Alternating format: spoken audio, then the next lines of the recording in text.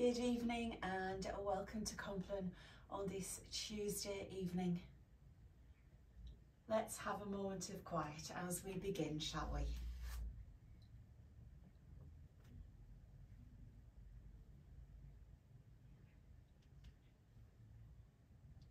I will lie down and sleep in peace. For you alone, Lord, make me dwell in safety. O God, in spirit, and Jesu the three, from the crown of my head, O Trinity, to the soles of my feet, mine offering be. Come I unto thee, O Jesu, my King. O Jesu, do thou be my sheltering. My dear ones, O God, bless thou and keep in every place where they are. Whoever has chosen to make the shelter of the Most High their dwelling place will stay in his overshadowing. He alone is my refuge, my place of safety. He is my God, and I am trusting him. He will rescue you from the traps laid for your feet and save you from the destroying curse. His faithful promises are your armour. You need no longer be afraid of any terror by night, or the death arrow that flies by day. The Lord himself is your refuge. You have made the Most High your stronghold. Be my rock, a castle to keep me safe. For you are my crag and my stronghold.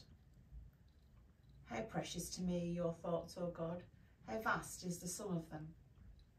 Were I to count them, they would outnumber the grains of sand. When I awake, I am still with you. I will not lie down tonight with sin, nor shall sin nor sin's shadow lie down with me. O God of life this night, O darken not to me thy light. O God of life this night, close not thy gladness to my sight. O God of life this night, thy door to me, O shut not tight. O God of life this night. Tonight we're looking at studying the word with some verses from Ezra 7. On the first day of the month, Ezra fixed the day for the departure from Babylon, and on the first day of the 5th month he reached Jerusalem, for the gracious hand of his God was upon him. For Ezra had committed himself to study the law of the Lord and to put it into practice, and to teach its statutes and ordinances in Israel. Some words to ponder from Nick Fawcett, whose book we are using. Few people, if asked to list their top 10 characters of the Old Testament, would include Ezra in their choice. Despite having a book named after him, he fails to capture the imagination as characters like Moses, Samson, David and Isaiah do. Some have called him dull. Others have gone even further and accused him of being largely responsible for the narrow legalism which came to typify Judaism at the time of Jesus. Yet this is to overlook the very real contribution Ezra made to his nation at a formative time in its history, and to undervalue the motivation that lay behind it. As a scribe and priest, his overriding concern was to nurture the faith of his people. And he did this in the way he knew best, by reading, learning, and acting upon God's word.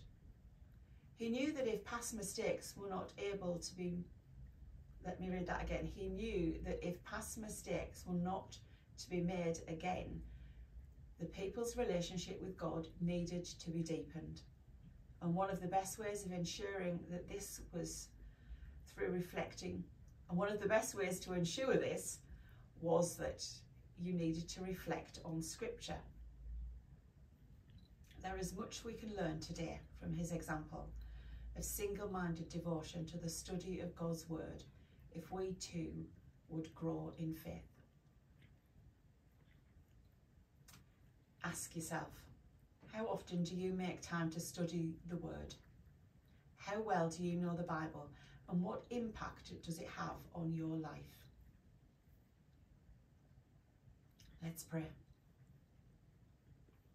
Living God, you have your word in the scriptures, but all too often I fail to read them.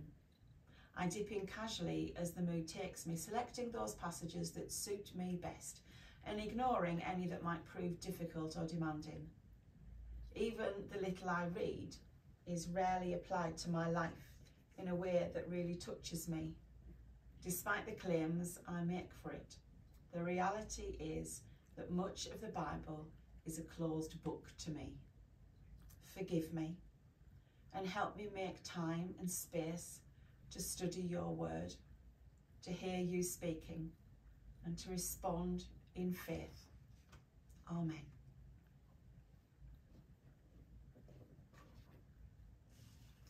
Be it on thine own beloved arm, O God of grace, that I in peace shall waken. Jesus, Son of Mary, my helper, my encircler. Jesus, Son of David, my strength everlasting. Jesus, Son of Mary, my helper, my encircler. The peace of all peace be mine this night, in the name of the Father, and of the Son, and of the Holy Spirit. Amen. Thank you for joining me and Teddy this evening. Please take care of yourselves and take care of those around you. Pray for yourself, pray for those around you, and please keep on praying for this world. Good night and God bless you.